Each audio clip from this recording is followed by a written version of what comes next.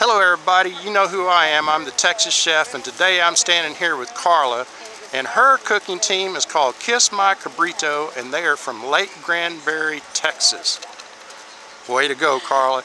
So Carla, how long have y'all been competing out here? Me, 33 years. 33 years? Margot and Larry, 28. Okay, and so how did this team come together? Well, my husband and I at the time, we started it, and we came like 3 years.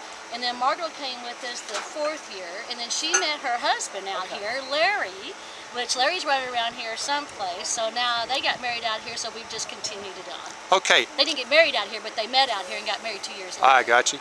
So what is the secret to good cabrito? Oh man, not knowing what what the heck you're doing.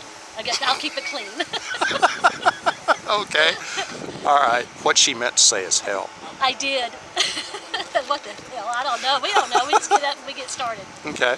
And do you marinate it, or do you do anything special to it? We do. Don't give away your secrets now. There's no secret. Like, so, you know, just like I said, whatever the hell we do is what happens. It's just almost different every year, but we have won 2nd, 3rd, and 4th. You have? Yeah. Oh, all right. So maybe this year you'll win first. We're winning first this year. That's okay. right. That's our plan. And we do marinate it and some stuff the night before and okay. clean it up. All right. What's the best part of the cabrito?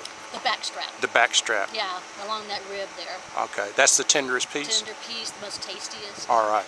Well, that's it, folks. This is the Texas Chef coming at you from Brady, Texas at the World Champion Goat Cook-Off. Signing off.